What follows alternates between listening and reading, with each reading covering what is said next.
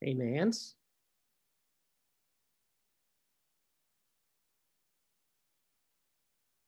Well, we're live on Facebook, folks, and Nancy Kelly will join us momentarily. But as you can see, our guest coming up in about 10 minutes. Grammy-nominated lyricist, singer, songwriter, Lorraine Feather will be dropping into the Timeout Lounge to chat with Nancy Kelly and I.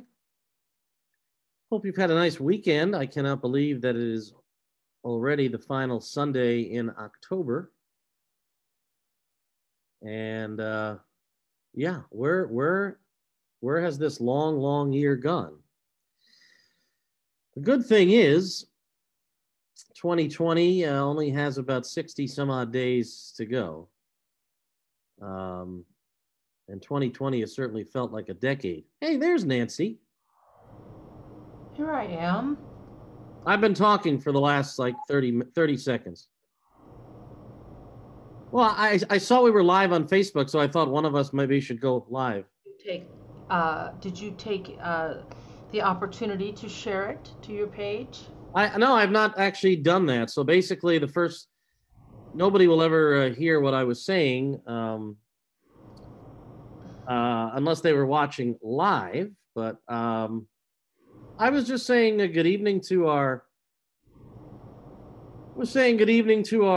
wonderful audience, letting them know how it's hard to believe that we have reached the end of October. I mean, this is our final show into October. I'm sharing to my page right now, by the way. And I hope that oh, that's the wrong one. I hope people have had a nice weekend. How's your weekend been?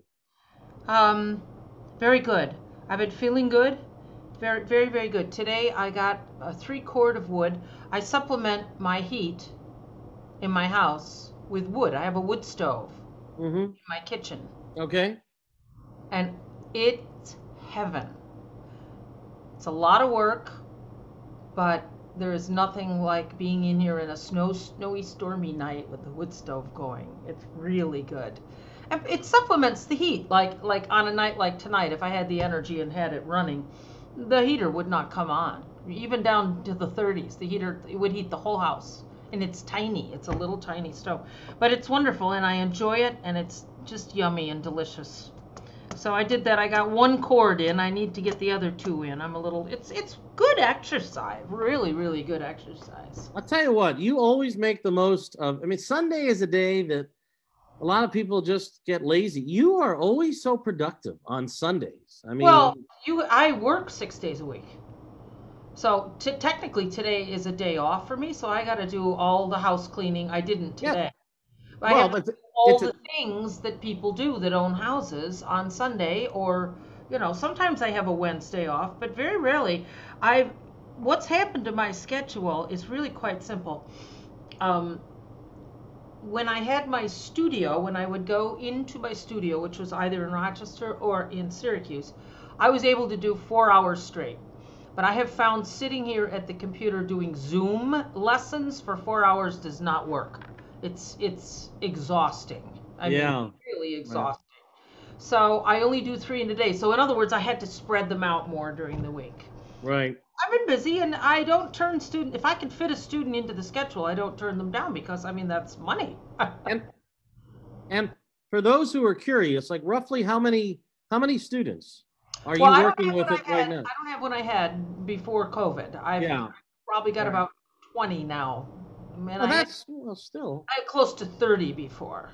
So I was doing 4 of them at once in the studios, and then I also was doing Zoom, because I've been doing Zoom for years. I mean, you were Zooming before Zooming was hit. I've been Zooming right along. Yeah. And I know we talked on the phone. I mean, not all of your students are based in this area. I know you said you have a student who's in Los Angeles, correct? Right now, I have two students out west. Yeah. I Yeah. have a student. I I know have we two. talked I on have the two in phone. I mean, Florida. not all of your students are based in this area. I know you said you have a student. Oh who's in no, Los I have them all over the Angeles, world at different times. right now, I have two Oops, gotta students turn the. I was saying, I'm hearing myself I'm on. sorry. So you have two students on the West Coast. Yeah, I have a couple in Florida. Okay. All right. I just had one. She just took a sabbatical. She was in North Carolina. Mm. So yeah. The people. The word is getting out that I teach popular voice, which there's really very few people who teach popular voice. It's almost always classical training, and then they work with jazz with that thing going on. Right. And anybody who joins us who is thinking about wanting to, I mean, are you would take on more students now? I mean, if I have a space right now, the studio's full. Oh, you're full. Okay. I mean, it's like, look at this. I'm working like 5-6 days a week. Yeah. Okay. I mean, I have time during the day. I get up and do stuff, but it's a lot, man. Teaching, It is. I'll tell you why it's a lot. Because number one, because I care, and I care deeply that these people take something away from their time with me. Yeah. I do not just go through motions. I care about them as people and musicians. And anybody that's worked with me would chime in if they were here. They would chime in and say something about that. I wish they would. I wish they would. I get a little annoyed. I see other jazz singers having master classes, and I'm so surprised that no one's hit on me at all, because I have almost a unique to me approach, No, I think it's fascinating, or that's not the right word. I just love the fact that you want to see these people grow, not only as musicians, as artists, but as as people too. It's very true.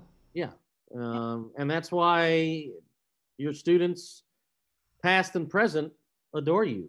Hey, we finally have some people. I was getting a little concerned because I didn't see anybody. Oh my gosh, no. I would, if I was a Mr. Public person, I would be very interested and excited to talk with Lorraine Feather. She is a profound writer. I just love her work. I cannot wait to talk to her about her work. I really admire her. And well, we are flocking. I've not ever met her, so this is I'm going to be meeting her. I've never met Lorraine either. Although we've done interviews. We did a couple of interviews in my radio days, but I mean, the last time I think I did an interview with Lorraine was, oh my gosh, I definitely it was a few it was definitely a few albums ago. Her most recent recording, and this will be a little segue into a song we're going to play from her most recent release, which is called Math Camp. But yeah, my last interview with Lorraine was, gosh, I don't know, could have been 10 years ago. And I know we have one right now. We had, what's that? You're going to have one right now. Well, and this time I'm going to be able to see her too. I mean, because those were just over the phone. So this will be the first time that I get to see Lorraine's lovely face, and she's got a beautiful smile, as do you. And no, this is look, I look forward to every show, and look, all credit to you for tonight's guest. You were the one who told me about, I don't know, a week and a half ago, we got Lorraine for the 25th. I'm so excited because she's not cut from the same cookie cutter. Oh no. That's what I love. I mean, this is a whole other kind of approach to a inventive music. Yeah, and I'm very excited about this. Oh, Sue, can you say her name? Yeah, well, Sue Mascaleras. I've seen Sue in our shows before. I don't know if I met Sue personally, but yeah, Sue said that Lorraine has been a big influence in her writing. Why don't we play a little something? How about we play a short little song from let's play a little something, and from then Math Camp, and then we'll bring on our guest. Yeah, let's do that. Hold on here. It's so much. I need my own producer. Eventually, you will have. I did it wrong I again. feel like we'll have a producer for this show. Huh? I did it wrong. I got What's that? Computer sound. Okay, here we go. Okay. Hold tight. It's coming. My love is like a good book I pray will never end. My love is like a ladder nearly too intense to send. So doting yet so dry, you see, I stutter with delight. And I will love my sweetie till early light is night. Love can fill your every cell, then what do you know, there's none. Forever never enter the equation. The words that once had meaning, the meaning you mistook. The sonnet you admired, devolved into gobbledygook. Then you dare to leap once more, the one time when the landing doesn't spoil the fall. And it all adds up. Maybe you need to bear the dread, the dire, to find someone you get on with like a house afire. And it all adds up. As Richard Feynman once said, I have approximate answers and possible beliefs and different degrees of certainty about different things, but I'm not absolutely sure of anything, and there are many things I don't know anything about. So, and given this, the morning sun, the midnight kiss. I did invite her on, so she should. I see. I'm here. I'm here. Good to see you, my love. Okay. We don't see you. Up to speak. Well, you could take. All right. My video is stopped. All right. I should leave and rejoin. Okay. Let's do that. Okay. Boy, Nance, I was hoping we'd get through that whole song. Oh, we can play more. Oh. I have a couple other things up in the queue that I want. Oh, that's fine. That's fine. Yeah.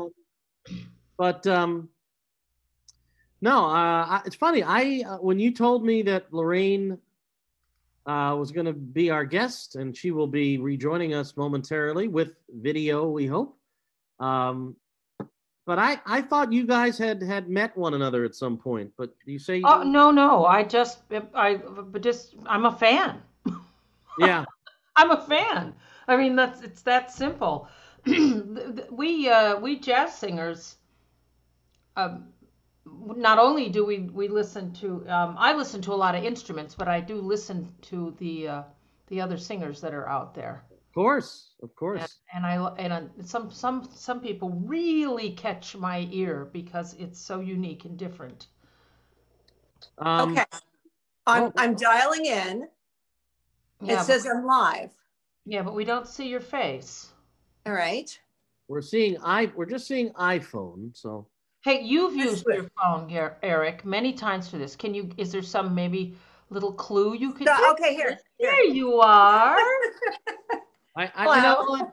This woman, this is an intelligent woman. I knew she didn't need my assistance to. I've done this before. All right. Anyway, good evening, Miss Feather. Good evening. How are you? This is my first time meeting you, and since I've known you'd come to Rochester, I thought, oh, someday we'll definitely get together. We should have coffee or something. Oh, absolutely, absolutely. That will happen. Well, we hope it will happen. I know. You know, we're all hoping that. And you have actually spoke with Eric Cohen many times. I didn't know. Well, I don't think she remembers, but we had some. Well, then why don't you? Well, I'll say it because last time you went off on some other things. Well, no, Eric. I of course I know you from WAER. Yeah. Wow. I just know that you've probably done your share of interviews over the years, and I was saying to Nancy that I don't remember the last interview we did. I don't recall the album. I think we spoke after Cafe Society came out.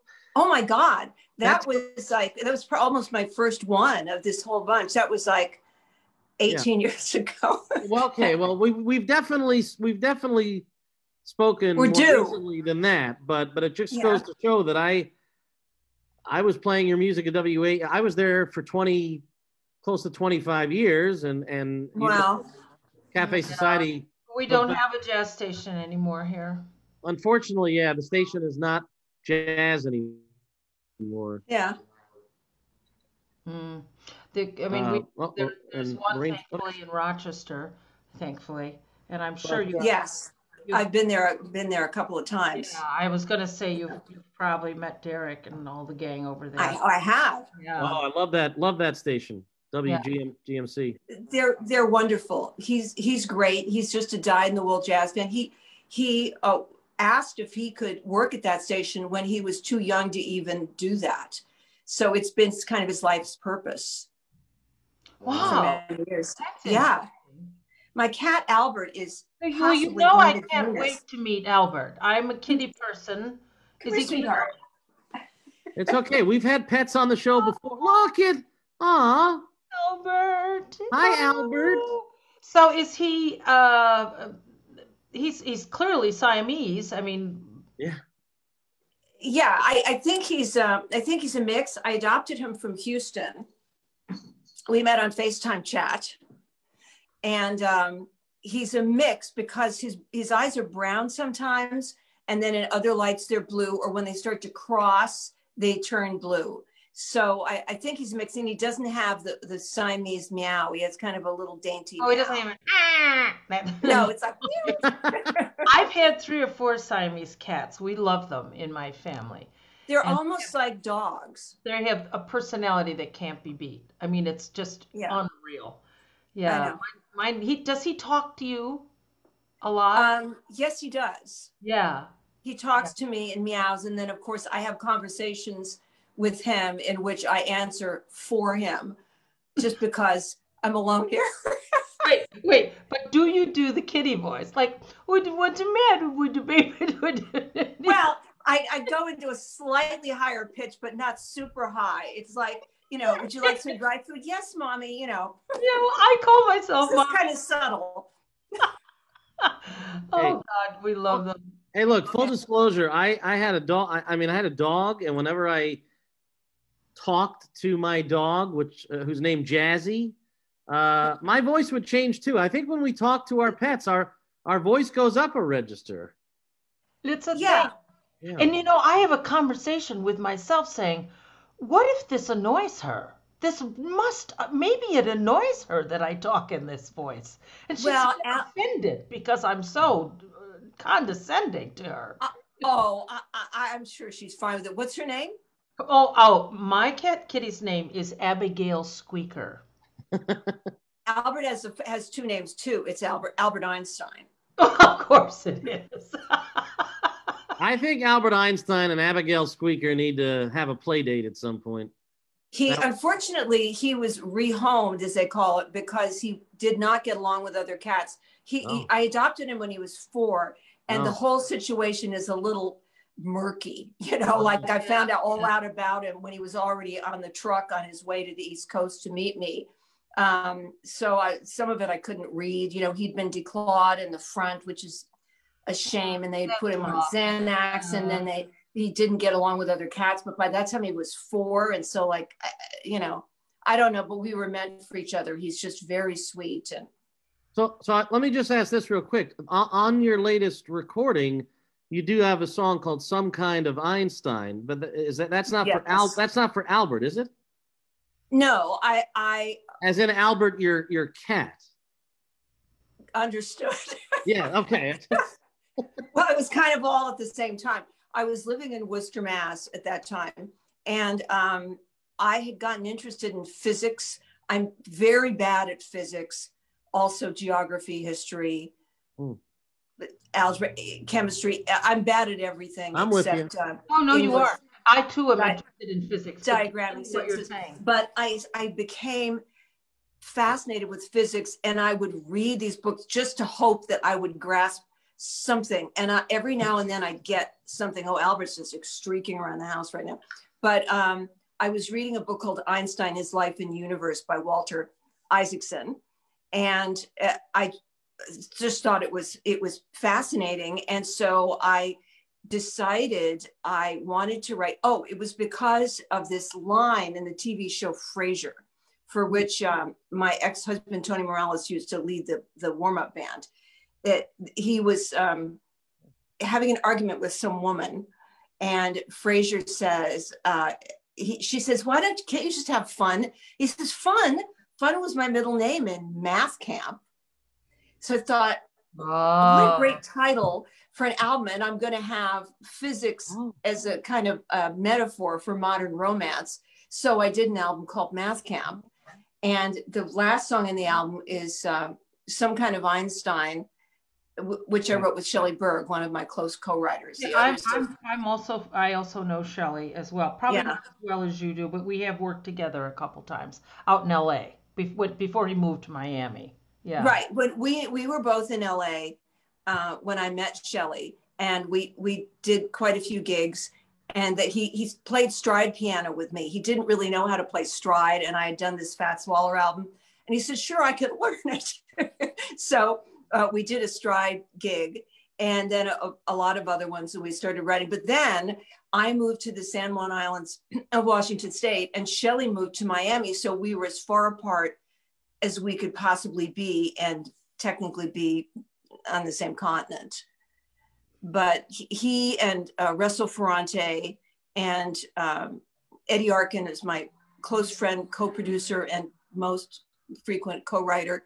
They've been like my little gathering of collaborators, and Dave Grusin sometimes too, over the last few years. That's a pretty nice company. They're all wonderful and creative, and also very wonderful people, which is nice too. Oh yeah, they are. Oh, what's this? Oh, it's me and Eddie. I mean, listen, I figured at some point, if Lorraine doesn't bring up the name Eddie Arkin, I'd be shocked. So I had a picture ready of you and Eddie, and for folks who don't know much about Eddie, talk about your friendship with him and how the role he played on Math Camp. Well, we've been working together for, I think, 35 years. Wow. It's almost beyond belief, but we wrote songs together that were recorded by other people, among them Barry Manilow, whom Eddie produced for a while. And we wrote a song that was on a TV special that Barry Manilow did with Phyllis Hyman and Kid Creole and the Coconuts and an assortment of people, and the group I was in at the time called Full Swing. And Eddie and I wrote a song called Big Fun that we performed on that show, like singing and dancing down Swing Street. It was called Big Fun on Swing Street. And we worked together on and off. He did TV shows and he produced other artists, but we started becoming really close co-writers when I began writing with like living people. I did some albums that were Fats Waller's music, Duke Ellington's music, some big band stuff. And then I began to want to write with musician composers I knew.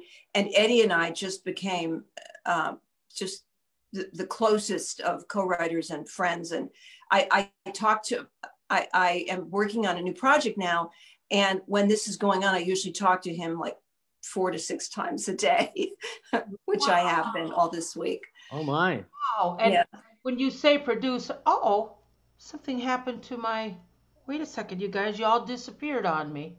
We're here. Well, it's my fault. How about now? Can you see now? How about now? Can you see me? Where'd you go? Albert, stop it. God, darn it. Where did you go, Eric? No, that was just me. I'm just playing with you. Oh, don't play with me, because... Wait, I lost my train of thought. An executive producer is the person who has the money. So when you say producer, his role is... No, I mean, we create the album together. It's not, it's not like he gives me money to do it. No, I'm clarifying that for people that are listening. Yeah.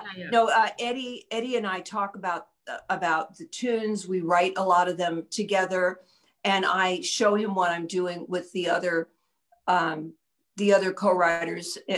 They all know each other, and I send little phone demos back and forth to Eddie and describe to him what I'm doing. And we just talk about all the different aspects of it and go into the studio together, which of course now we can't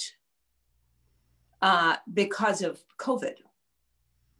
I was going to go to Los Angeles in April, and I forget when I canceled that trip, but it was early on enough that I went, well, I guess I could just go and bring a lot of hand sanitizer, but maybe it's not a good idea. No. So it's hard. We have a studio where I have my teaching studio in Syracuse. So you know, I don't live in Rochester and I don't live in Syracuse. I live in between the two cities. I was going to ask you about that. Well, I went to a studio called the Green Room, which is really near my house in Rochester, and was recommended. I'm familiar with that. I can't say that I've been there. I think I've heard the name though. Well, they have a nice board and a good isolation room and a Neumann mic that I like. The one that we like. The one that we like. One of the ones that we like. The U87. And so I went in there. I often, the last 3 albums, I'll go in and do some of my background vocals because I harmonize with myself a lot. I do some of those in advance because then the musicians, it kind of brings them into the atmosphere. Yeah, I have so many questions. Just keep going because I've of the tune. And then also this talking thing I do some of that in advance. So we began doing that, but now it's complicated, but to my watch just spoke to me. I don't know what it was saying. But basically I'm going to have LA musicians playing these tunes soon. I've recorded some vocals and we're going back and forth. And you might be able to do this remotely still. We can do it remotely. There's a studio that I like and have worked at, Eric Astor's Hideaway studio in Chatsworth, and he can have up to 5 people there, properly distanced. So it's not one of those things where one person at a time is just going to go in and we just layer it one. Yeah, like all these Zoom videos that we see with. It's not quite like that, but just suffice to say, it's different. But we're moving ahead, and the creative process still is what it is. So everybody, you sent me this, and I was just blown away. Let me share this. This, everybody, once I share here, Lorraine says this is the... Oh, yeah. Oh. That's first the cover, then the album. Lorraine. And is that little Lorraine? No. That is the work of a man named Michael Ticino, who's a photo surreal artist. I was doing an album called Tales of the Unusual. And my husband, Tony, said, you know, there's some people on Flickr who do what I think you're looking for, because I wanted to be in some sort of mystical setting for the album cover, like be photographed in front of white paper and then have something around me that would be kind of spooky. And he said, there are a lot of people on Flickr who do that. And it's a whole group like photo surreal imagery. So I contacted Michael, who lived in Pennsylvania at the time. He liked my work. And another person I have worked with but never met. He did this unbelievable album cover for this album, Tales of the Unusual, that featured my then dog, Sterling, photographed on Orcas Island, me in Santa Monica, an arboretum in Devon, Pennsylvania. Behind me, he put a Creative Commons toadstool under me to sit. Anyway, it was really trippy. And I just loved it. And he did some others in the same vein. Yes, this is trippy. I have to admit that I know what that's like. So is this your conception, Lorraine? And then he kind of put it together for you? No, what happened was he did 3 albums with me, and we worked on them together, album covers. And then I said, well, I'm doing a new one. Can you work with me on it? Somebody else did Math Camp, a photographer from Worcester. But he said, Lorraine, I'm retiring. It was kind of odd because he's younger than I am. And he just said, I'm just not going to do this anymore.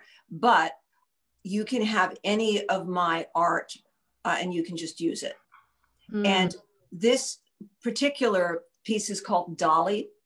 Oh yeah, because she got the... Yeah, because she's holding a doll, but it's pretty strange. I know I showed it to a friend of mine who said, wow, that's kind of a David Lynch vibe. I love it. I love it. It has layers of emotion to it, and it brings, just looking at it makes you go places. You know, your mind just goes places. Yeah. I was thinking David Lynch too, Lorraine. Were you? I was. It totally has that David Lynch vibe. Yeah. Well, I hope the music has that effect too. It's about it's not a COVID album. I wrote most of the lyrics a year and a half ago, and then some at the beginning of this year. But it's about, I had just come out of I won't get into it, but a really bad situation in Worcester, and left abruptly in the dead of winter, and there was a snowstorm and everything. And I decided to move here because I have friends here. It's just, please go through this story, because it's just an impulsive thing. I was leaving Worcester. I decided, as I said, to move abruptly because something bad had happened. And I had no idea where I was going to go. I don't like hot weather. I have friends on the West Coast who, like, somebody offered me their house to stay in Palm Desert, which was incredibly kind, but I knew I wouldn't want to settle there because I don't care for hot weather. LA is expensive. And so I was just kind of casting about for, well, someplace else in New England or New Hampshire, or I have friends in Vermont. And I called Mark Waters, who's an old friend of mine and who used to write cartoon music songs with me for My Little Pony and All Dogs Go to Heaven and various projects for Hasbro and MGM Animation. And he now teaches at Eastman. He and his wife, Vanessa, live in Pittsburgh. So I called him. I was hysterically crying, very emotional. And I was like crying and calling all these people. And they were watching some show, might've been Chicago. But anyway, he went out to the lobby, said, what happened? Well, I'm very upset. He said, come stay here. You might like Rochester. It's a very cool town. And you can just stay in our spare room and decide if you like it. So in the meantime, do that? Huh? Is that what you did? I did, but by the time I got there, I had already rented an apartment sight unseen because I had made friends with their realtor who got Mark an apartment when they were still looking, and he was teaching at Eastman, right? And we just kind of hit it off on the phone. She also has a cat with 2 names, Elizabeth Taylor. And I said, Albert will attack me during the night. I need a 2-bedroom apartment with bedrooms on each end in, some like an old place, but not ratty, and in a safe neighborhood because I haven't had a car in a few years and I love not having a car. So she called me and all my stuff is getting moved out of the house. And it's very chaotic. And I have Albert going to someplace and I booked him for a place in Rochester. I just thought I was going to be looking around. And she said, I found this place in the historic district. It's in a Victorian building and it's got the decorative ceilings and they've just renovated it.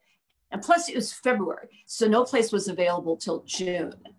And I was going to stay with Albert Nick in an extended stay America, which is like, awful. Sorry, America, but so she said, I found this place and utilities are included and there's a bedroom on either end. And if you don't take it, someone else is going to take it tomorrow. I went, okay, I'm moving to Rochester. So I PayPal'd her the deposit and I came here. So far, and I'm dying to ask you this because I am from Rochester. That's where I'm from. I was born there. My daughter was born there. Don't represent Rochester. So what do you think of Rochester? It's a very special place. It's a good place to be an artist. I love the old buildings and the big trees and the butterfly habitat and Highland Park. Oh my God, the Lilac Festival. The lilacs are my favorite flowering tree, and magnolias as well. It's a pretty place, and it's got a nice energy to it. And in fact, when I was meeting Mark for coffee near Eastman, I forget the name of that place. It's right on that block. But I was waiting for the realtor to drop off my key, and this woman was sitting next to me. And we struck up a quick conversation. I said, could you watch my stuff while I run out and get my key from this lady at the curb?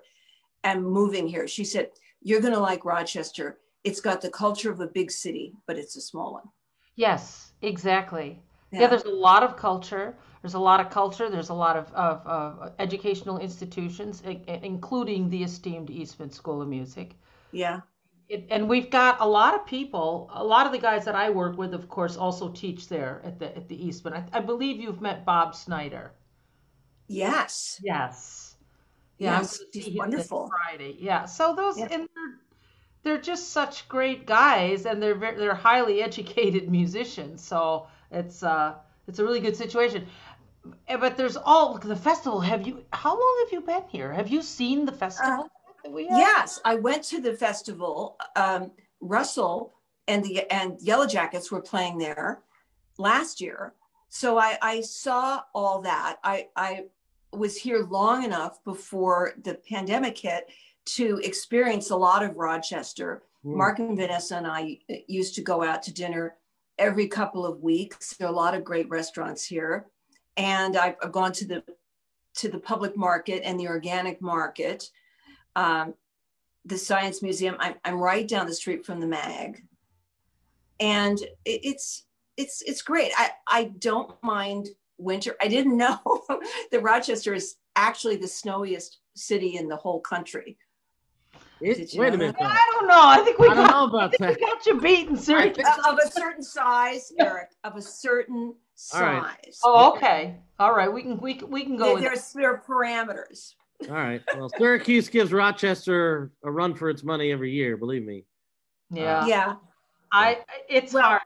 I live in between Rochester. I'm 65 miles east of Rochester, and 42 miles it takes me to get to Syracuse. So I'm not near anything, and I'm surrounded. Oh, okay. Yeah, I'm surrounded with some interesting people. Because I was going to say, why don't you drop by? But you're not close at all. No, I'm not. But I will. Yeah, but wait. My daughter and grandson and son-in-law live in Rochester, right near Highland Park.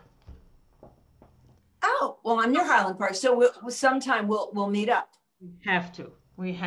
Yeah. Now, just to clarify, did you say this is a Rochester question? Did you say you were down the street from the MAG?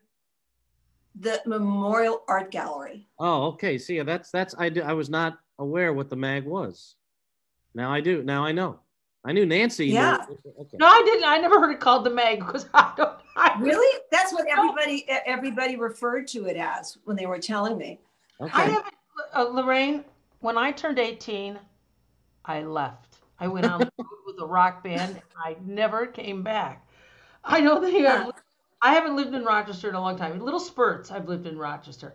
And I am now entertaining the idea of moving back there because I'm so far out in the sticks. It's hard. It takes me a while to get in there. And the winter is not a good place to be driving around here.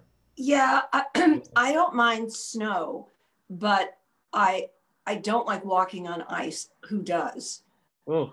And in fact, the realtor had a previous apartment for me that was very cool and had a lot of nice amenities and a lot of copper in the kitchen. But she was waiting there for the landlord, and she said, "Lorraine, I'm calling you. I have to leave. The ice has not been cleared. This isn't a good place for you. I'm not even getting out of my car." which I appreciated because they do clear the ice where I'm living. And it's a great place. I did have a squirrel in my apartment once, and also you wrote some things about little friends, and also a bat. Don't say it. Don't say it. Oh my God! I'm so scared. No, don't say it. I have so many bats. I know Nancy has some uninvited guests in her apartment. Oh in her my house. God! You did? Well, my house is almost 200 years old, so there's lots of little crevices and things that need. It's an old building. It's a historical building. It was the portmaster's house on the bay. It's cool, but we discovered that we think. And I had a bat. Oh, I had sometimes 2 bats a summer. Ooh. And Get out! I'd be sitting watch TV and fluff, fluff, fluff, fluff, fluff. He'd fly by, and I'd be like, "Oh boy!" And I've learned how to get them out. I used to panic and scream and screech, you know, and I've learned how to calm down and get them out. I turn the light on in the back porch, open the door, and he will go find that. And then I close the door and let him out from there. But boy, I had one fly by my. I don't want to be the way I am about creatures in the house because it's inconvenient. I do love old houses. They go, "Oh, what do you care about mice? You've got Albert." All right, well, I don't want Albert killing mice in the house. I did in my first apartment in Worcester have a mouse, and I just screamed and ran into the hallway, and I called a couple people, and I wouldn't go back in until the handyman had fetched the mouse, and he showed it to me with his little head poking out. He said, "Lorraine, look." And the thing is, if it were in a cage, I used to take care of wildlife in California at the wildlife way station, little possums and raccoons and birds. And if a mouse were in a cage, I would happily pick it up and pet it and feed it. They're not dangerous. But it's just seeing it as a surprise. Oh, my cat across the and puts them on the bed. Nice. But you would love. I have a thing. So once again, old house. So I have mice. I have found these wonderful little humane traps. And you put the little peanut in the end, and they crawl in to get it, and it closes. And then I take them way up in the woods. And so far this year, no mice. No. But I can't believe we're talking like we're being girls now, Eric. We've left you right. I'm feeling it's just a very strong desire to change the subject. Well, here, I'll change the subject. So I want to read a comment from the chat. Some really nice comments. A woman, Sue Mascalaris, who's joined our show before, I think before you came on the show tonight, Sue said that you're a big influence in her writing. And Sue also said that she first heard you and I have it here. She first heard you in this group. Whoa, yes. Full swing. Full swing, yes. That's how, and that's a picture, I believe, from the Rainbow Room. Yeah, the Rainbow Room. That's Steve March and Charlotte Crossley. Okay. And Steve is Mel Torme's son. Oh, Steve March. Yeah. Steve March Torme. Then his dad, his stepdad was Hal March of the game show. Right. And I knew Charlotte Crossley from Jesus Christ Superstar. Ooh. We were both in that show when we were in our 20s, and then we re-met at the auditions for this group Full Swing, which was headed up by a pop producer named Richard Perry. And we auditioned for him and Joel Silver, who's a movie producer. He's very famous. He's been imitated on Saturday Night Live. Yeah, I know. So they just had this idea of a vocal group in front of a big band. So we did an album for them, and I was with them for 8 years. And that was when I really started writing lyrics, which is the thing that I feel I was kind of meant to do more than anything on earth. I want to play a little something. I found some things. I found a YouTube page that has quite a nice array of all your tunes. I just want to play a little bit of this one. The rules don't apply. Love the lyrics, and Thank you. I want to talk about how you're building. I want to talk about your process and how you're building. And if someone, are you explaining to someone what you want to hear going on are you writing the melodies aside from the lyrics? You're writing. No. Do you want me to answer the question before you play please this? do. Please do. Okay. Well, this is this song is not it's not a usual song for my album. The music is by Eddie Arkin, and this is something that we were commissioned to do by Warren Beatty. I had sung backup on his Dick Tracy movie with Cheryl Benteen and Janis Siegel from the Manhattan Transfer. Both of them, of course, yes. And then over the years, I would send him my albums because, like, well, this is a famous person, and maybe he'll ask me to do a song for one of his movies sometime.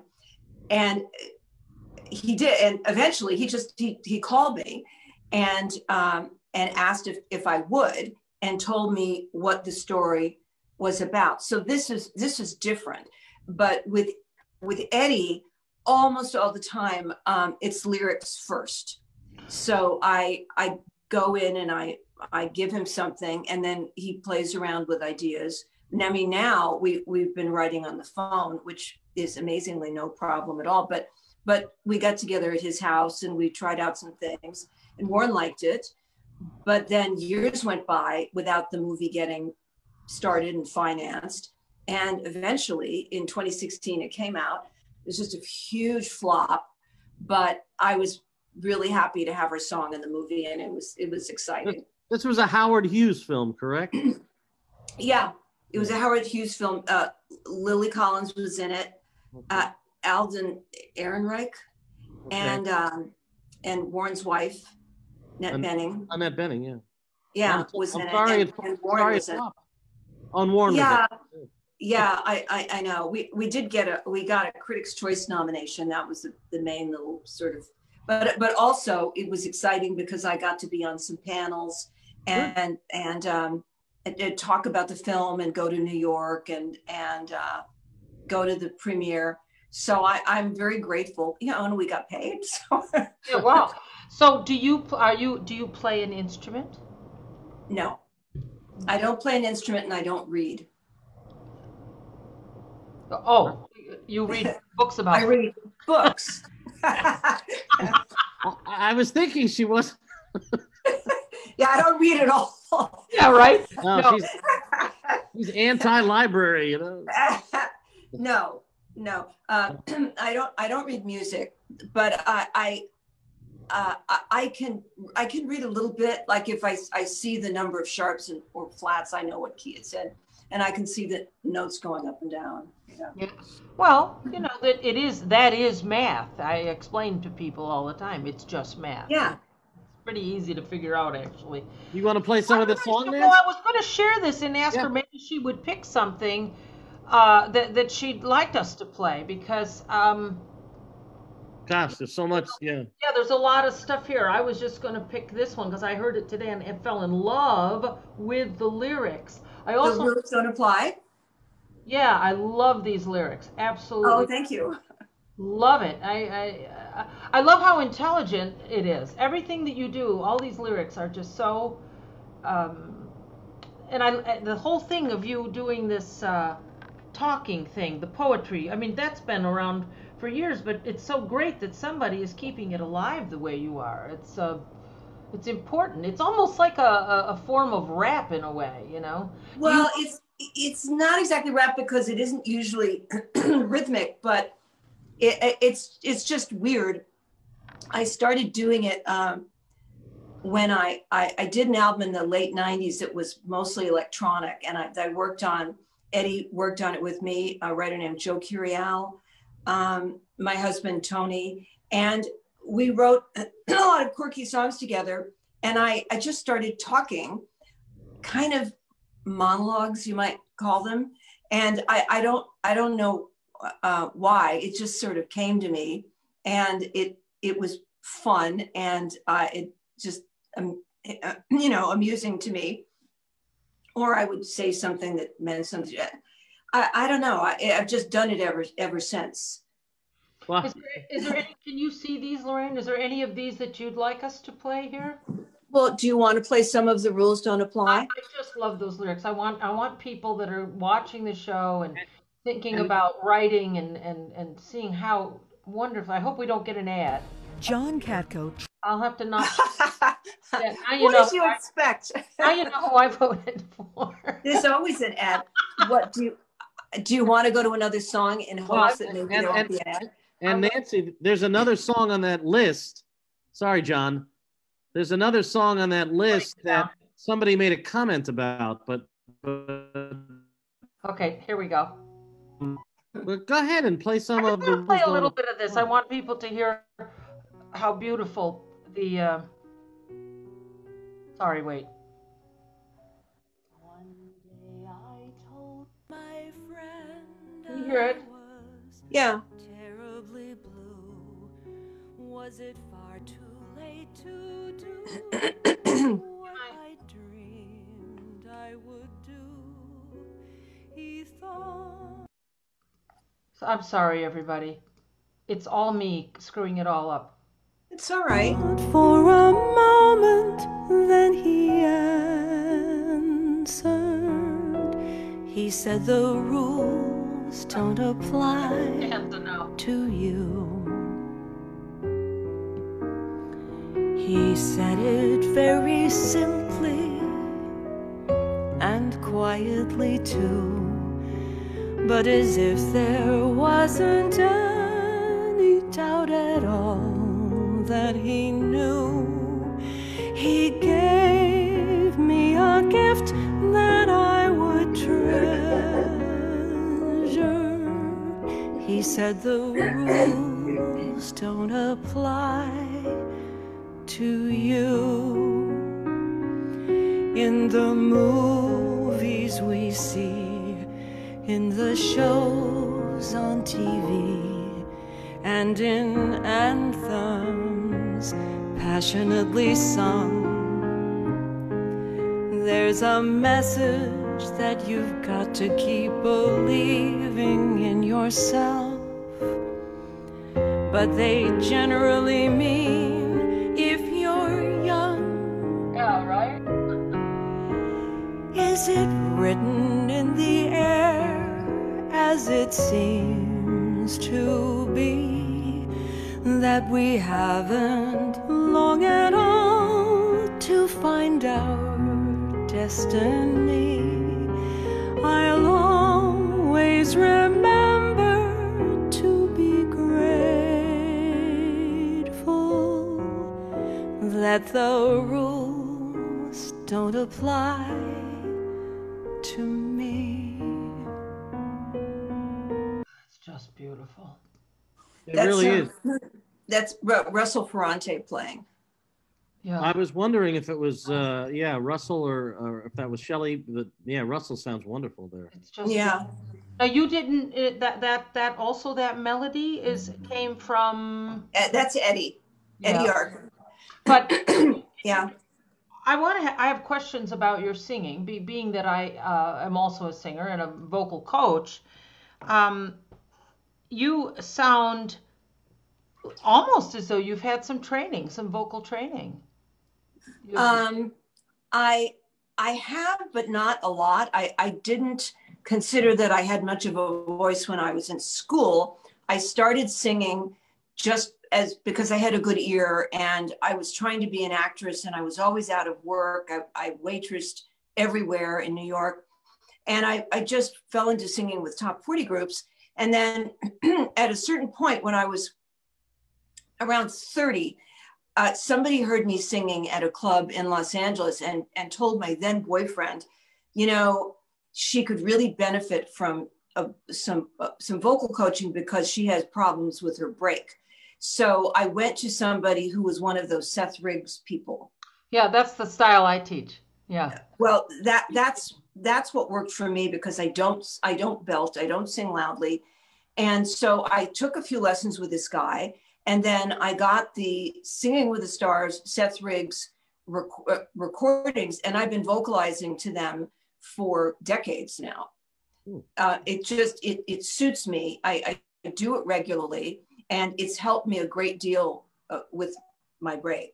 So I don't have any great puffed up idea of myself as being having a fantastic instrument, but I just try and be as, you know, in the pocket as I can, as tuneful as I can, and just express myself as well as I can, which of course is especially important because they're my lyrics and my co-writer collaborators' music. So I want it to come across. I think you have a beautiful voice. Thank you. You have a beautiful voice. I never had a great voice. You and I share something. We're interested in what we're singing about.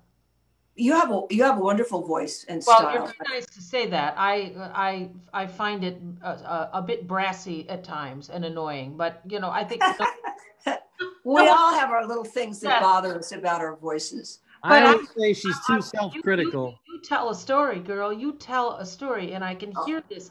What we want when we listen to a singer is we want to experience what that is. And I talk about this all the time. What does this person feel like that's talking about the rules don't apply, you know, to me? There's a positive side to that, and then if you listen to those lyrics, you can see, you know, there's also a very the song is, that particular song is very important to me, and Eddie knows this. We've known each other for a long time, because people think that there's a big time limit on doing what you want. I've spoken in my travels to like a 25-year-old guy at the rental car company who said, well, I'd really like to do such and such, but I just feel like it's too late. I go, it's too late? You know, at the time I was whatever in my 50s. And it's just not true. I've given up in my mind many, many times in the idea that I could do something fulfilling and get any kind of, not acclaim necessarily, but just reach people. And it happened so much later than I ever would have expected. I'm not saying that I'm a huge success, but I have found working on what I do so much more gratifying as the years have gone by. And I want people to understand that you can just psych yourself out of thinking you can do something because you think that you're too old, or you think you've been at it too long, or you think you don't have the right elements. And so that song was extremely personal to me and reflects conversations I've had. That's why it spoke to me, because I'm going through a thing like that right now. Yeah. I'm going through that right now, you know, when the world seems to belong, the jazz world seems to belong to very young people, you know, and it's... Yeah. Hey Nance, can you bring up that list again? Absolutely, yes. Because there was another song that was on there, and we actually had somebody comment on the song earlier. Let's hear it. What is it, Eric? Let me see. That's Math Camp. Right there, right where your arrow is pointed, is a song called "Very Unbecoming." Mm-hmm. And we had a woman. Not that easy, but. Oh, we had a woman earlier in the chat, and I said, I knew we would get to it eventually. She said, her name is Annie LeBeau. I don't know, is she a friend of yours, Lorraine? I have to let this go past the ad, so we're not sure. Well, she might be a Facebook friend of mine, but it's not ringing the bell right now. I'm just going to read her comment, and she said, I guess this was when we were talking about like what songs to play of yours during the show. She said, oh, you've got to try to play Very Unbecoming and hear her great story about how she wrote it because of what her husband said. Oh. So is that the story? Really? Yes. Very Unbecoming. Oh, yes. So now, okay, I knew she had to be onto something with that comment. So yes, you know what? I wish I had, maybe it was in the liner notes, but I think it must have been Tony who used that expression, very unbecoming. And I turned it into something else. I wrote that with Tony, my husband, and Eddie Arkin. And it was first on an album I did called The Body Remembers, which was before all this long stretch of albums I've done. And then I redid it with Cheryl Benteen and Janice Siegel doing these vocal parts that Eddie wrote. Okay. And I completely forgot about that. It was about some comment that Tony made, but I think it was because I was complaining and being real down in the mouth. And he said, you know, when you talk like that, it's just very unbecoming. Wow. I think that's what happened. But I turned it into a song. It's a little bit like The Rules Don't Apply, but it's more about fear. Like, you know, getting caught up in this idea that everything's going to be terrible. The rap, so to speak, because I had this fear that in 30 years I'd be frail, destitute, and alone, nothing to show for my life, nothing, living in a house of cats, afraid to go to the store. So, you know, I was talking about somebody who was the age I am now, and I am not living in a house of cats. I have only Albert, and I'm not afraid to go to the store because I have Instacart. Oh, isn't it wonderful? But in any case, it's just kind of an offbeat song, and I had a lot of fun with these two women doing the parts. Well, let's listen to a chorus. Yeah, let's listen to a little bit of Very Unbecoming. Okay.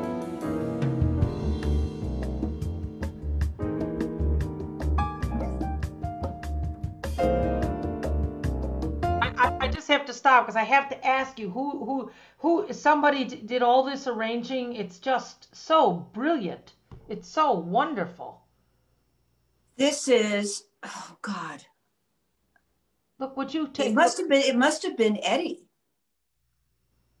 I'm assuming. And does he write out the charts for everyone in the studio? He does he does meticulous charts for everything. Yeah, I have nothing to do with the music ever. But it's fabulous because it's just some sort of serendipitous thing that you are working with this person, because it captures what comes out of you and the lyric. It's just a great match, you two. It is serendipitous. As a matter of fact, that's a favorite word of Eddie's. But yeah, we just kind of we're in the same vibe tribe, and I feel that way about Shelley and Russell too, and Dave too. Although I don't see him very, very often. I've never met Dave. I admire him greatly. Let's listen. I didn't mean to interrupt. I just have so many.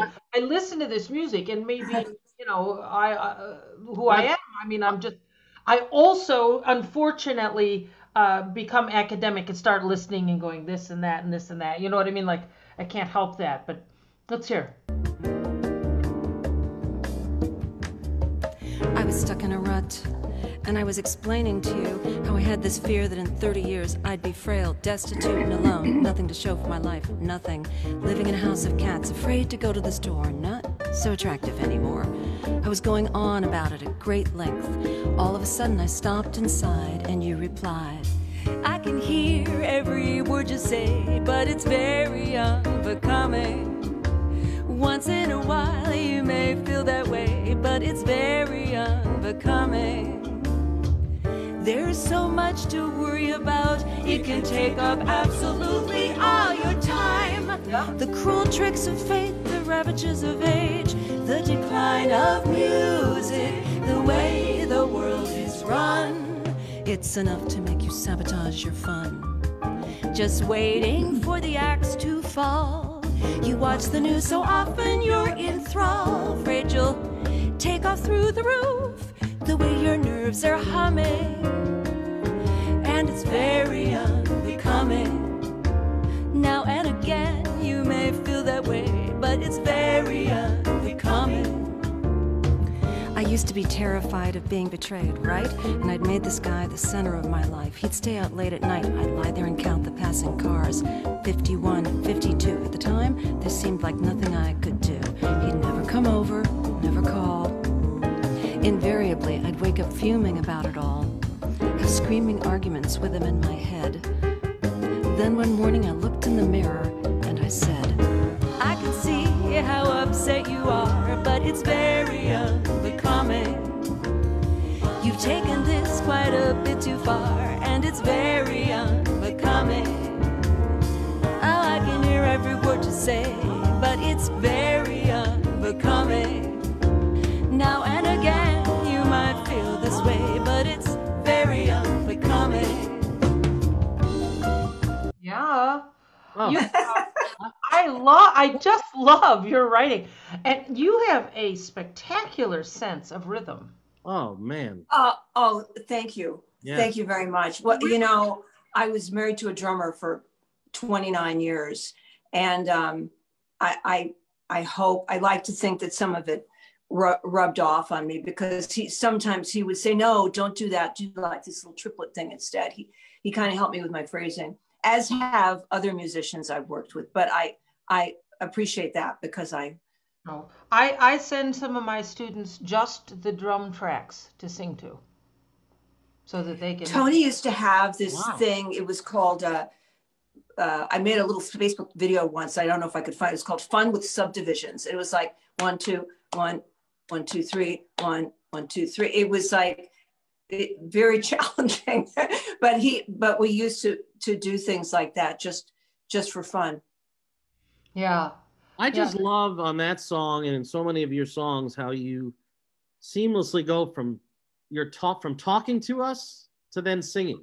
I mean, it's just a seamless transition, because a lot of that where you're talking about your trials and tribulations, so to speak, and then you can go from talking right into singing. And I can't think of another vocalist who has mastered that like you have. Oh, well, thank you. I appreciate that very much. That's what I try to do, because I don't, as I said, I don't consider myself to have a spectacular voice, but I just want to be as much myself as I can. And that's kind of, Nancy, what the whole speech level singing thing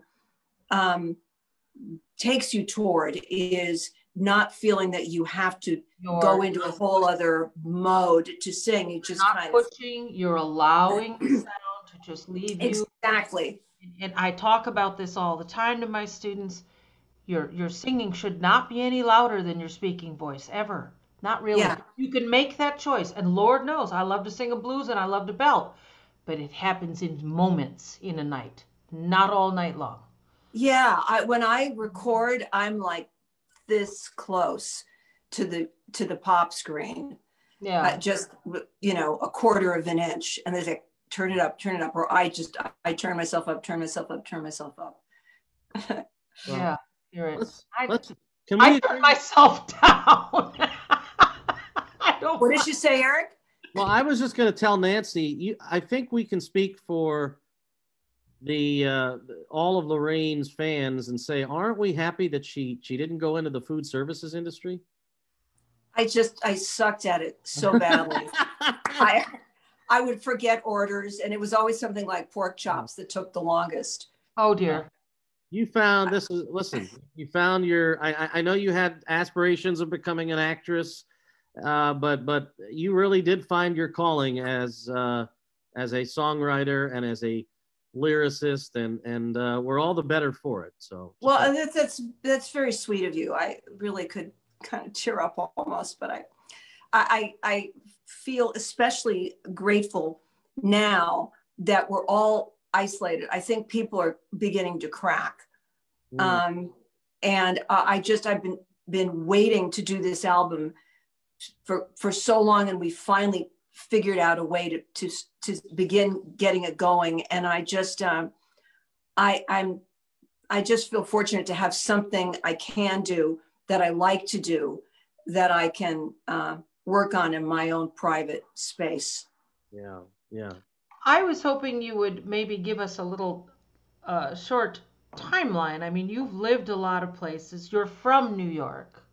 Yeah. And I do want to get, we certainly wanted to talk about you, but we can't have the evening go away without talking about your dad. My dad? Yeah. So. Oh, that's my favorite. I was ready, Nance. I was ready. Yeah, you were just jumped on that. That's my beautiful mom, Jane Feather, Duke Ellington, of course, my dad. And that is a club called the Famous Door in New York. I'm pretty sure that's where that was taken.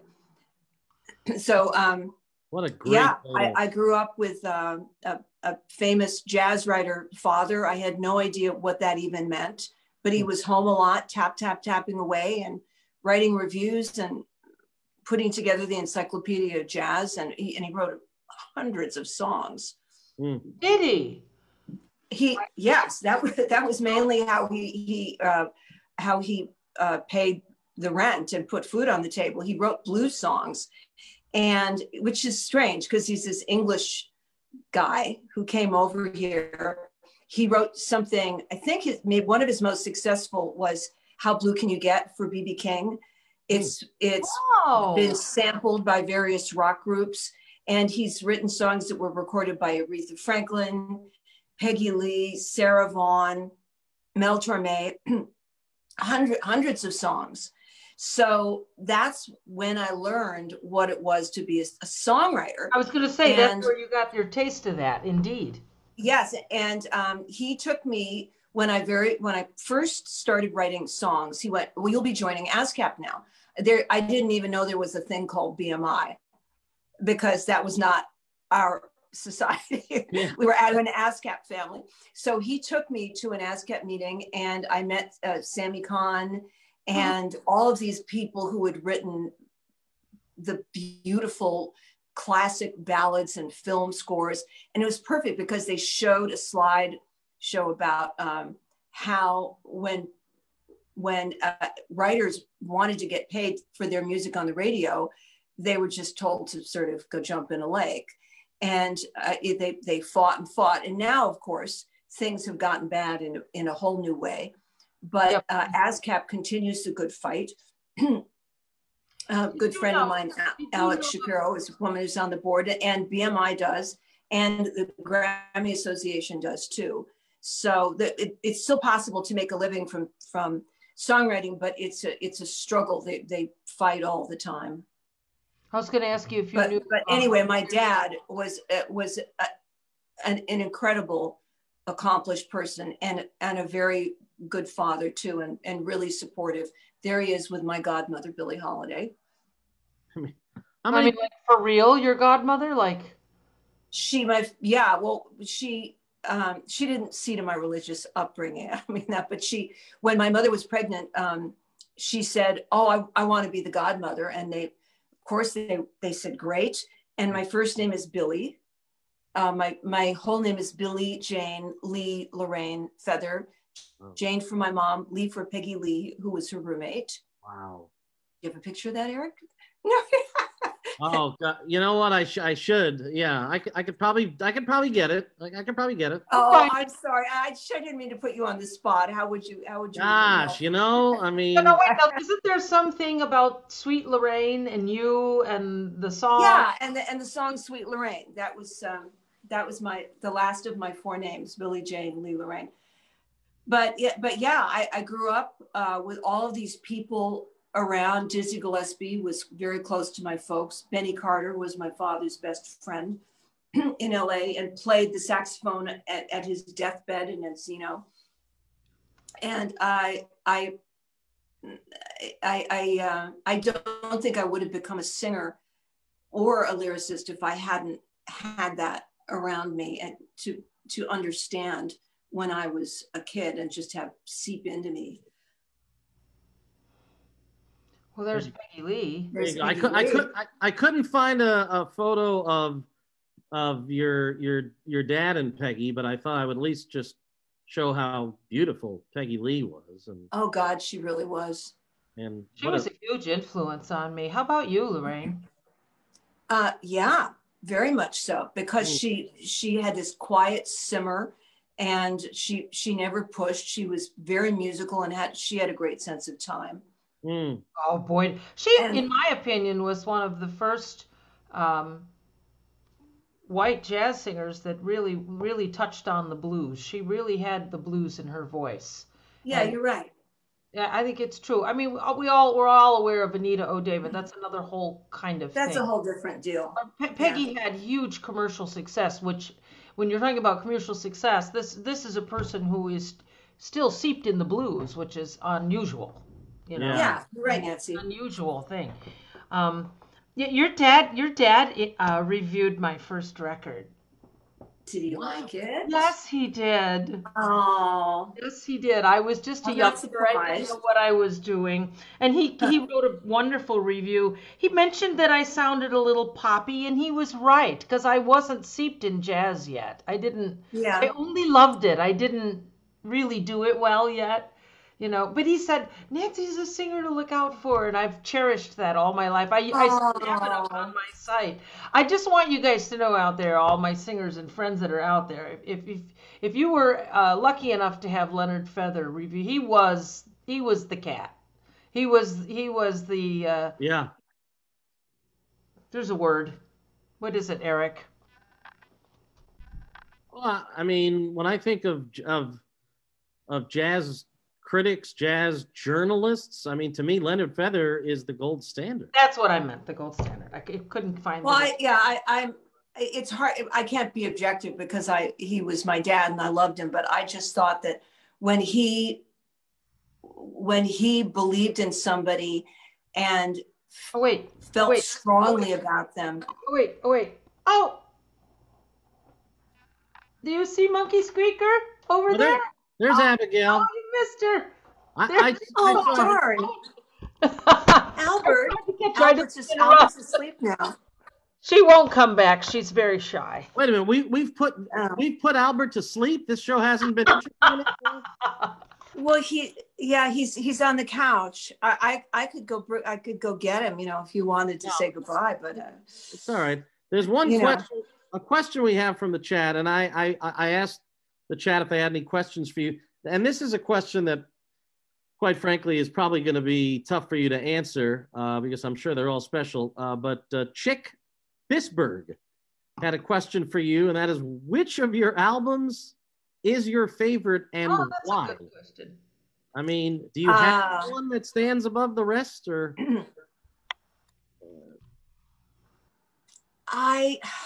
Like picking your favorite child, I suppose. I mean, it's not I don't think I can do that because there are aspects of all of them. Like the first of this bunch of a dozen albums was the Fats Waller one. I started it right after my mother passed, right before she passed away, just for fun.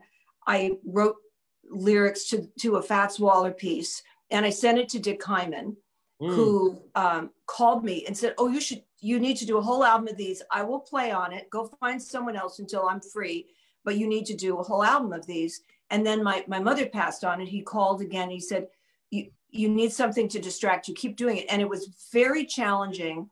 And it was just like jumping off a cliff. But it was so special to me because I obsessively thought about these complicated songs all the time and sang the notes in my head and thought of counter melodies. So that was a very precious experience to me. But since I began writing with my current co-writers, something new happened because I wasn't drawing on the past. So I would say, this isn't a really good answer for Chick particularly, but I would say that what I've done from 2010 on, like the second half, is especially meaningful to me because I developed these creative relationships with Eddie and Russ and Shelley. And we were doing something new. So there's selections from all of those albums that are you know, really precious to me for one reason or another. Absolutely. And you know, we should mention too that 3 of your recordings, 2011, I guess that would be 3. You have 3 Grammy nominations to your credit. I guess the first one was Ages. Then Tales of the Unusual, and then Attachments, correct? Well, I have three for me as an artist, which were Ages, Flirting with Disaster, and Attachments. And then Shelley Berg got 2 arrangement nominations as well. One from Flirting with Disaster for a song called Be My Muse, and one from Tales of the Unusual, which was a song we wrote about the X-Files called Out There. Oh, I did want to mention also that I've been working on 2 musicals with Nan Schwartz, who is a composer. Do you know Nan? I know the name. I know the name, and I did read that you had a musical in the works, so we'd love to hear about it. Yeah. Well, Nan and I did some work on an album, on a musical created by this woman named Cat de Blois, who lives in Paris. She's an expat, called Le Lavoir au Cancan. And it had a workshop in Paris late last year. So there was that.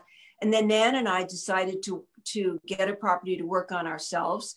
And I read some books. She gave me one that I liked called The Grammarians by a very popular author named Kathleen Shine. It's about identical twins who are obsessed with words. So I don't know what else to say about it. It's a unique book. And we've written one song and scene, and now Nan and I are going to start on the second, but we got Kathy's approval. She's going to be the executive producer. So it's an adventure. It's something completely different, and it's really cool. I have a friend writing working on a screenplay right now. It's a big undertaking. It's a lot in the rewrites and the all the stuff. It's really something. I'm sorry. Continue, guys. I had something to say and then it just flittered away. I just wanted to throw this out. I again, in doing my research as a journalist, Nance, I discovered that you wrote the lyrics to a song, Lorraine, that was performed at an opening ceremony at the Olympics, correct? By Jesse Norman? Yes, that's right. With Mark Waters. With Mark Waters. Yeah, and the songs I wrote with Mark were mostly for animation, but he was the conductor, musical director for the Olympics in 1996, and the producer of the whole event, Dawn Misher, had asked Jesse Norman if she might be open to doing something new, and she said maybe. So the idea was to write something for Sidious, Altius, Fortius, Faster, Higher, Stronger, which is the motto of the Olympics. And we wrote something, and she liked it, and I got to go to the opening ceremonies, and it was exciting. It was unique. I imagine. And she was wonderful. Yeah, what a voice! What a voice! What a voice! And very, very queenly, but not pretentious at all. She just had a natural regality about her, and I'm sorry that she's gone. Yeah, I know. She just passed. I think it was last year, I believe. Yeah, not long ago at all. Or maybe even earlier this year. I mean, this year's felt like a whole decade, so it's hard to. I know. Yeah, time has become so elastic and strange. Oh. I asked the question, what is time anymore? I don't know. Go ahead, Nance. No, I was just saying it's just such a great way to put it. I've lost track of time completely with us being home all the time like this. I wrote a song. Hi, Abigail. She's got some camera time now. Hi again. Oh, she's over there. Yeah, I can see her. She just walked. Abigail. Squeaky. Oh, Mommy's hair. Now she's... I can't get she's over there. I wrote a song. I wrote the lyrics to something about COVID. I wrote it right after it happened, and I'm having a heck of a time putting music to it. So maybe off the record, you can help me think of someone that might want to write the music. It's called "What Became of Spring," because it was gone. I mean, there's no spring. I know. We missed a season, a couple of them, really. Yeah. So anyway, we have. This is a great quote. A great comment from Debbie Garcia Daly, who says, "It's never too late to create. Thanks for this inoculating conversation." Well, thank you for tuning in, Debbie, and I'm sure Lorraine would agree, and Nancy would agree. It is never too late to create, and there's always different avenues to travel down that you haven't maybe yet explored, and that's the beauty of music. Yeah, I agree. It's true. Debbie, she's out in LA. So you went from New York to where? Tell us your little. I was born in New York. We at 1 Sheridan Square above Cafe Society downtown, and then we moved up to 106th and Riverside. Nice. Yeah, it was really nice. It ruined me for life because it had a view of the river. It was so great. Yeah. Then we moved to Los Angeles and lived up below Mulholland Drive in Studio City. I was very disoriented. I didn't care for it out there at all. But I was there and graduated from Hollywood High, and then came back to New York to try and be an actress, and just moved from one apartment to another every 6 months or so. Finally went back to LA because I'd started singing, and I thought, well, maybe I should be back in Los Angeles. Met Tony, got married, and he was playing drums for this group called the Rippingtons and for David Benoit and also for Peggy Lee and Lainey Kazan, and just a host of different people. But he became interested in the internet. He had a knack for it. And we wound up moving to the Bay Area because he got a job at Silicon Graphics. So, wow. And we were living on the San Mateo coast side. Then he did that for a while. He wound up running the global web team, then got laid off. And we wanted to go someplace where we could both work from home, which we were then doing, and have space for our dogs. And we just impulsively moved to the San Juan Islands, Orcas Island, got amicably divorced a few years later, both went to LA, and then I moved to Worcester for a couple of years. And now I'm here. Oh, wow. Yeah. That's a lot. They have a good jazz station in Worcester. I think they play both of our records there. WICN. Yes. Yes, shout out to Michelle Wilson. Yes, I've gone there and performed. They're lovely people there. They're very lovely people. It's a terrific station. Yeah. Well, I will say this has certainly been one of my favorite hours. How about you, Eric? Oh, I have enjoyed it. Oh. I have enjoyed it thoroughly, talking to two just wonderful. I'm trying to think of the word. Wonderful. Messengers of song, and two Rochester ladies, and no, this has been fantastic. I've learned a great deal, and aww. I even learned one other little quick tidbit about your dad, and I don't know why. I probably did know this, and it just slipped my mind because I played the song so many times. I had forgotten that your dad wrote the lyrics to "Whisper Not." Yes. The classic, of course, when I think of I think of Benny Golson, who wrote the music, and your dad did the lyrics. And of course, I've heard that song done. You've probably recorded. I guess you've recorded it, I guess, right? No, I haven't recorded any songs of my dad's, with the exception of "Mighty Like the Blues" on my Ellington album, and I added another verse to it. But that's a beautiful song, and you wouldn't believe all the different varieties of songs. He wrote a gorgeous instrumental that Oliver Nelson played called "I Remember Bird," but a lot of blues tunes. Little Richard recorded something of his. Interesting. There's a lot of British. The British are very interested in American blues, and they always have been. They always. Yeah. It's. I mean, the Rolling Stones just stole everything from us, Well, yeah, that's why. But my dad had a little bit of a problem with rock music because he felt it was kind of stolen. But he fell in love with jazz when he was in a record store and heard West End Blues by Armstrong, and that was it. So years later, there's a picture of the two of them at Disneyland smiling from ear to ear, and I thought, my dad, he just landed in heaven to be able to really meet this person and make friends with him. Wow. That's the beauty of you being in Los Angeles and New York and having all these wonderful experiences. They've made you who you are today, and I can tell you we are all very grateful for who you are today. And keep going and keep writing. Oh, thank you. The last picture I'm going to share, your dad and Benny Carter and Satchmo and a gentleman named Robert Goffin.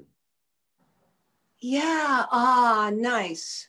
Yeah. I mean, it's just amazing that, you know, again, your father, how many people can say they were in pictures with Duke Ellington and Billie Holiday and Louis Armstrong and Lord knows the countless number of other musicians that your dad got to know through the years, and you've just carried on. I know. They're very precious to me.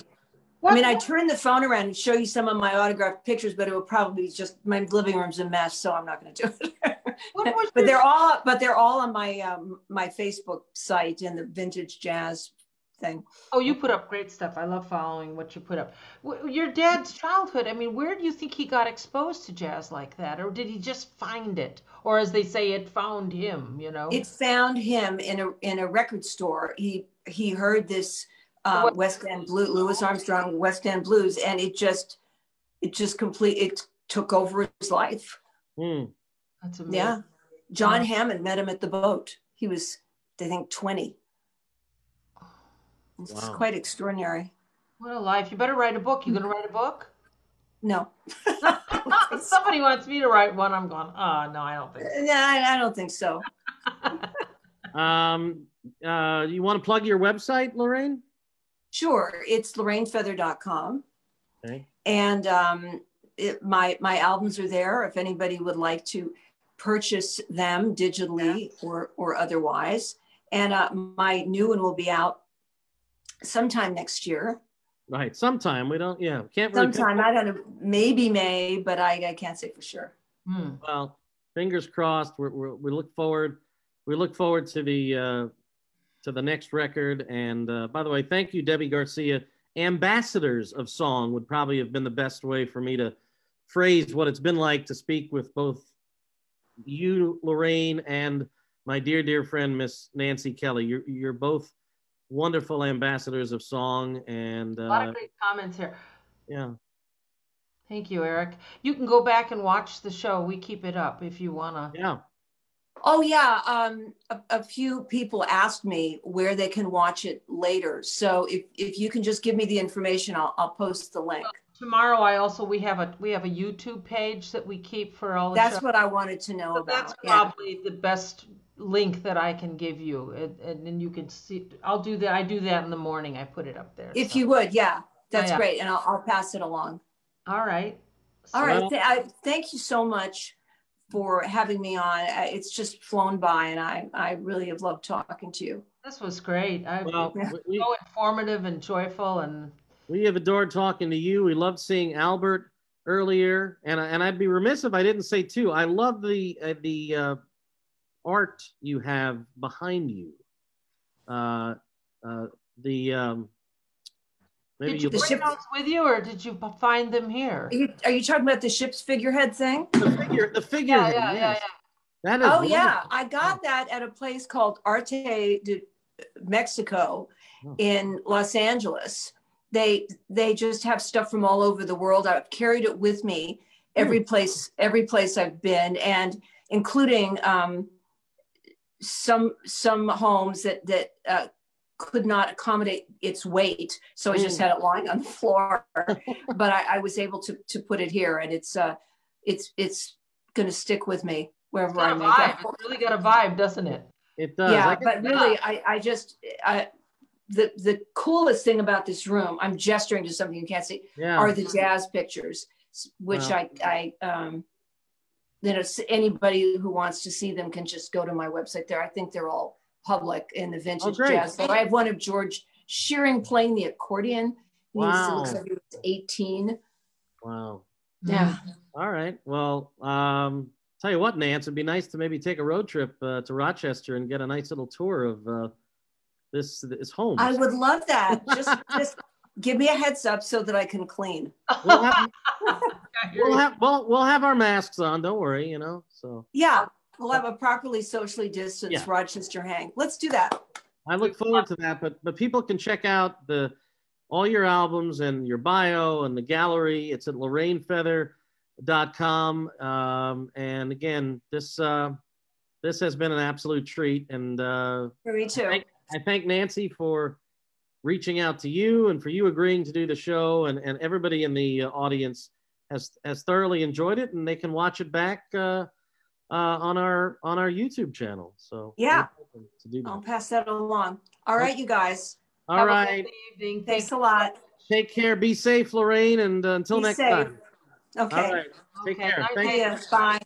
Bye, Nance. Bye-bye.